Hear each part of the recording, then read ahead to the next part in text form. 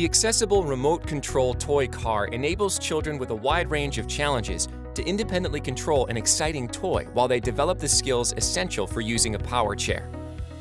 The accessible remote control toy car includes a car with rechargeable batteries, an accessible controller, also with rechargeable batteries, a joystick and cable, 4 accessibility switches, and chargers for the car and controller's batteries. Before using this device, make sure the car and controller are fully charged. Consult the user manual for charging instructions.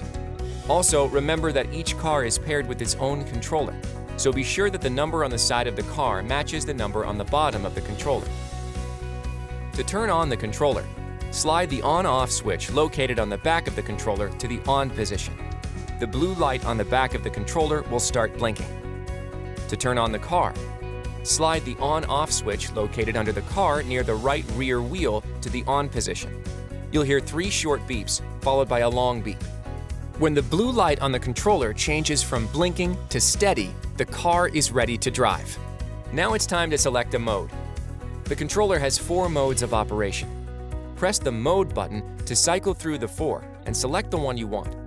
Mode 1 uses the thumbstick on the controller to drive the car in any direction. Mode 2 uses 4 accessibility switches to drive the car. To turn the car, you'll need to press 2 switches at the same time. Mode 3 also uses 4 accessibility switches, but you only need to press 1 switch at a time to drive or turn. Mode 4 controls the car with only 2 accessibility switches. Drive forward by pressing the green switch, or press the red switch to reverse while turning to the right.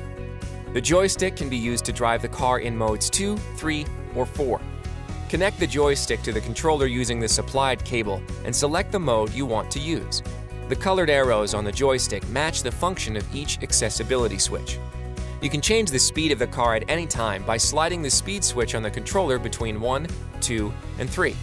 Finally, you'll notice that if the car is left on and inactive for 10 minutes, a long beep will be heard until a button on the controller is pressed or the car is turned off.